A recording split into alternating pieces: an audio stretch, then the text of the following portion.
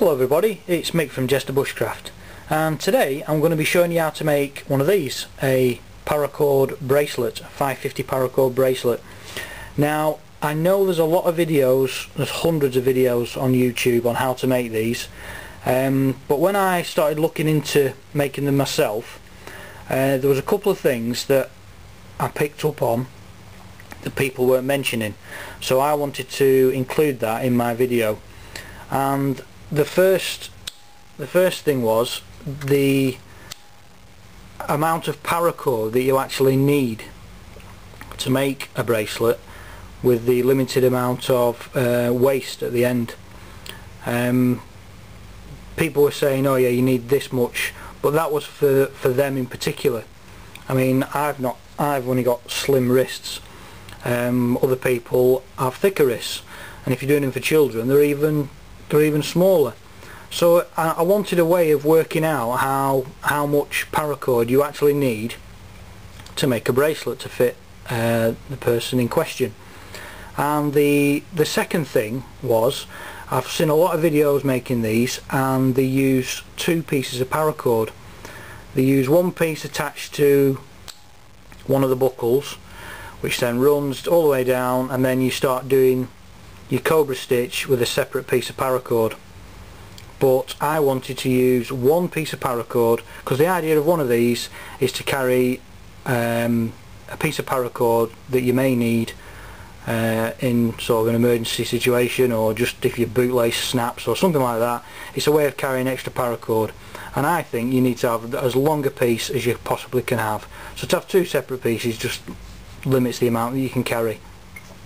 So that was the other thing I wanted to include on my video, using one piece of paracord. Okay, so what you're going to need to make one of these? Well, it's pretty obvious. You need a snap buckle like this. These are specific ones, which you can see there. They're contoured, so they fit your wrist better. You can get the straight ones, but these ones just fit to your, the contour of your wrist better, and they're only cheap to buy. You need a lighter to singe the ends, you need some scissors or a knife, and of course you need paracord. I'm using the woodland camo paracord. You can do one colour like this, or you can do the two colours. If you're doing the two colours, you do have to do it slightly different, but I can do another video on that another day. But today we're just doing the one colour paracord bracelet. Okay, so those are your bits. Go and get those, and then we'll take it to the next stage. Right, so now all we need to do is find out how much paracord we're going to need to produce the right size of bracelet. Now what I did is I took my piece of paracord and I just put it around my wrist, and I just did it roughly to the size that I wanted, which was about that. And then what you need to do is you need to add on the distance from one end to the other of the buckle when it's connected together. So you've got that, and then you need to add that bit on as well. So that is my standard length that I'm going to use for my bracelet.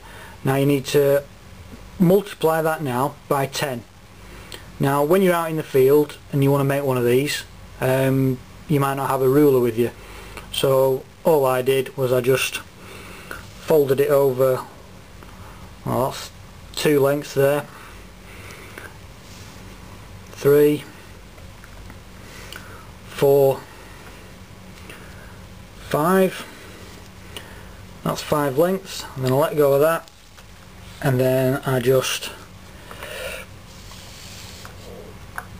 ran it down the paracord until it was like doubled, so that's me 10 lengths. So now I've got 10 times the length of what I had at the beginning, and that generally works out like this one, for instance. I just happen to have a ruler here with me.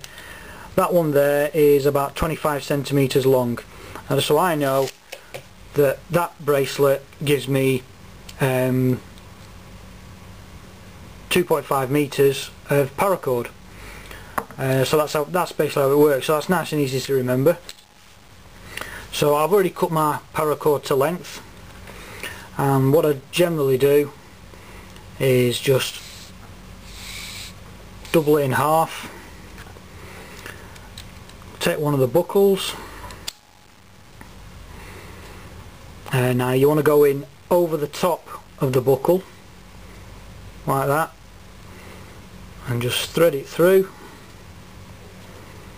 so that you've then got,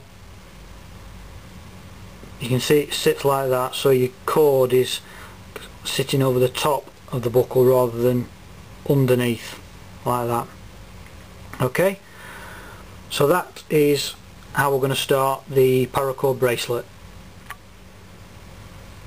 Okay, the next part is you would then just snap the other half of your buckle on like that, and you basically just put it around your wrist, and you just need to feed these two ends back through this end of the buckle. So we're just going to get the other two ends, making sure we keep the two ends parallel all the way along. Okay, so we get those, and again we're feeding in through the top of the buckle like that. Just feed that through like so, and we just put it on our wrist until it's about how we want it, which for me is, bearing in mind that once you've done the stitch it's going to be a bit thicker, so it's all just general personal preferences, how you want it. So that's about right for me. I might make this one slightly bigger. I'm going to make this one slightly bigger, I think.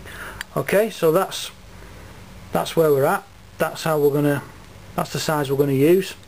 So we can just unsnap that and just straighten things out a bit,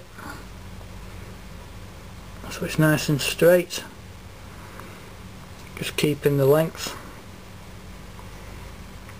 Okay, so we've got it there, just keep it pinched together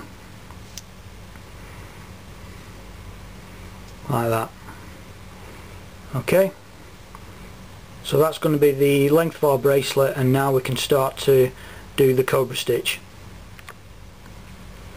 Okay, so we can start the cobra stitch now. If you've not seen how to do this, there's plenty of videos out there, but basically you've got your two bits of paracord coming down this way, and you start from this side and you create yourself a little loop like that, which goes over the top of the two bits of paracord running down. Hold it with your thumb, and then you take this side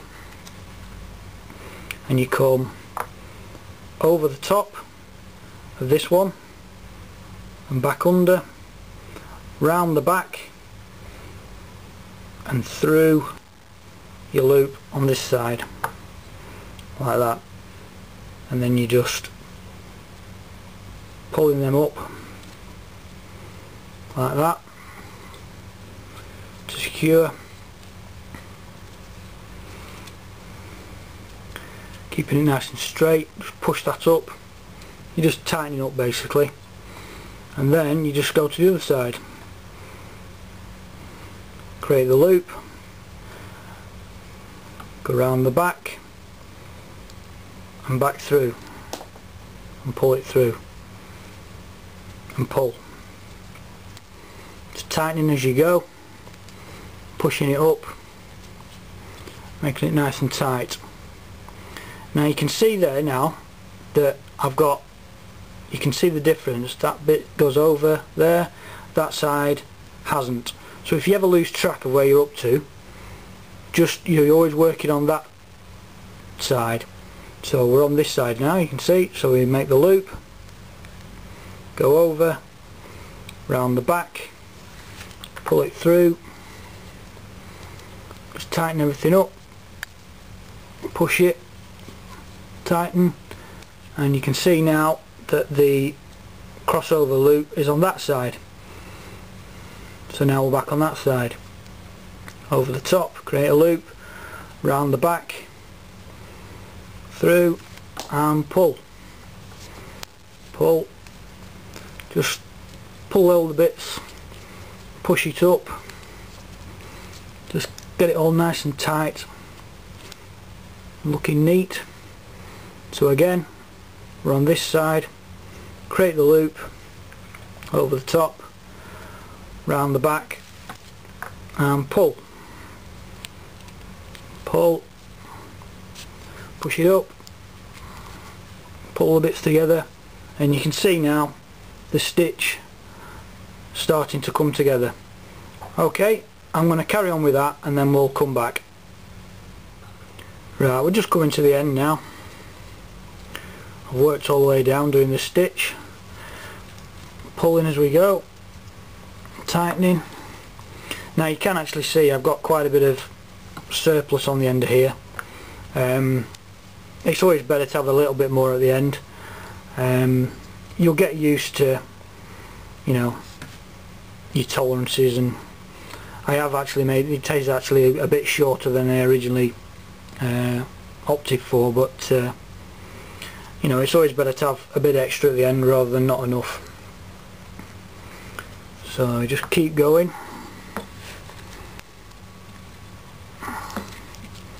Tightening, remembering there's the side that we want. Over, just got a couple more in there, pull, push it up, room for one more, around the back, and pull. So there you can see, nice little finish on there. So we've just got these two ends now, which we can just snip off and then just singe the ends with the lighter. Right, you want to cut these ends fairly close, like that. Same at the other side.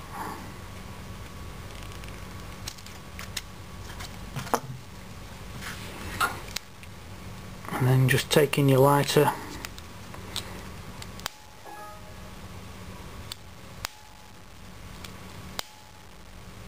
singe the ends.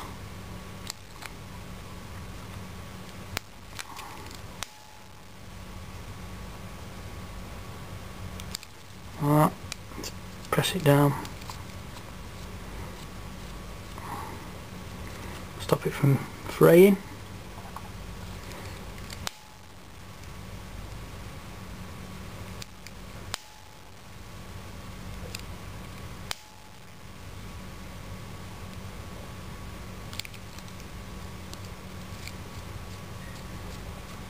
Like that.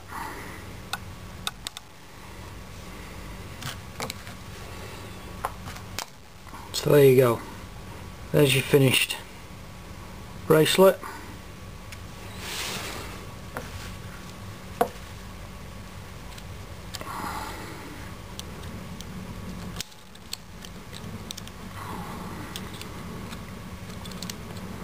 little bit fiddly to fit on. And there you go.